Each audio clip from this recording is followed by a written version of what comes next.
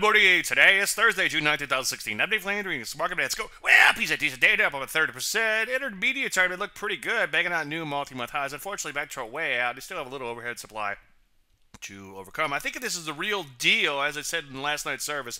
This market should at least be able to break out the new highs and stay there. Till it does that, I'm not getting too excited. Take a look at NASDAQ. Decent day there, too, but also banging up against some overhead supply. In fact, even more overhead supply. Speaking of overhead supply, Rusty poster child for overhead supply. Tons and tons of overhead supply there. But shorter term, looking pretty good in here. You know the routine. Take things one day at a time. Some of these areas looking okay. I have a health services breaking out the new highs in here decisively. Energy's looking pretty good. New multi-month highs there. Still a bull in the energies. Also, metals and mining working their way back to their prior highs. I'm going to flesh all this out in a lot more detail later today in the chart show. Hope to see you there. Click on the banner ad on my website. Any questions? Usual, DaveLandry.com. I'm Dave Landry, and you started walking in it.